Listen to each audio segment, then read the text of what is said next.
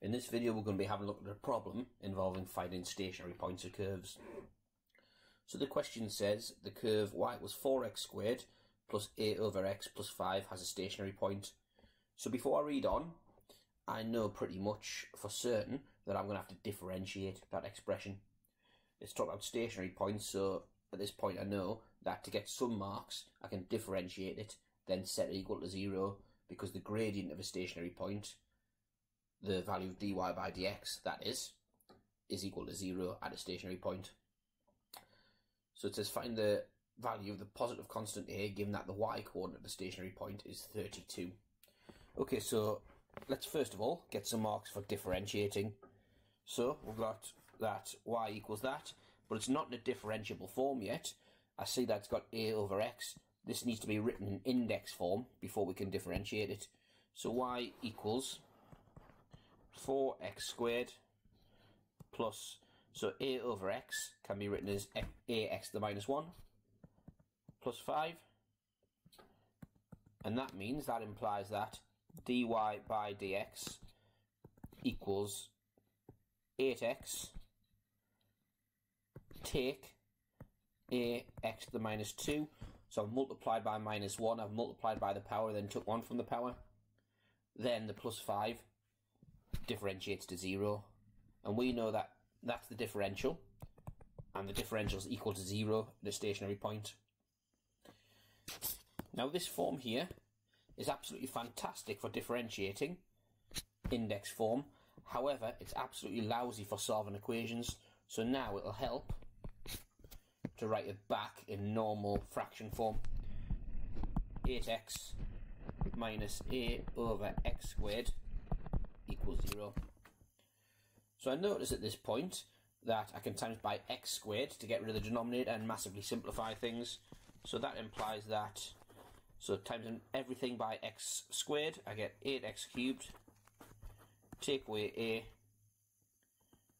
equals 0, which means that a equals 8x cubed. So if the y coordinate is 32 and a at the stationary point is 8x cubed, I can sub those bits of information into the original equation. So that means that 32 equals 4x squared plus, and we know that a is 8x cubed, so 8x cubed over x plus 5.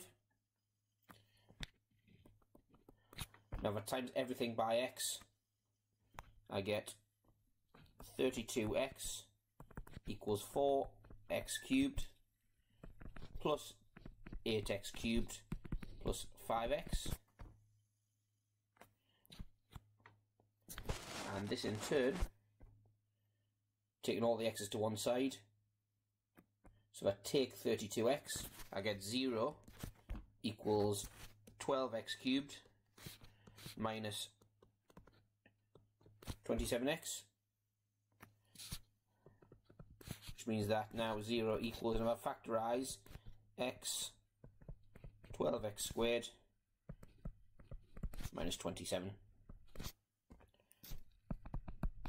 which means that x equals 0 or 12x squared minus 27 equals 0. So taking this 12x squared minus 27 equals 0, that means that 12x squared equals 27. Simplifying, dividing both sides by 3, I get 4x squared equals 9,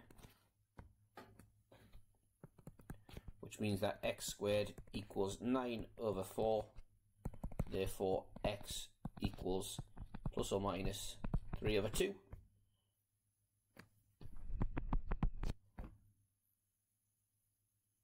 And we're trying to find the value of the constant a, so if x is plus or minus 3 over 2, that means a equals 8x cubed, and we have that bit of information here.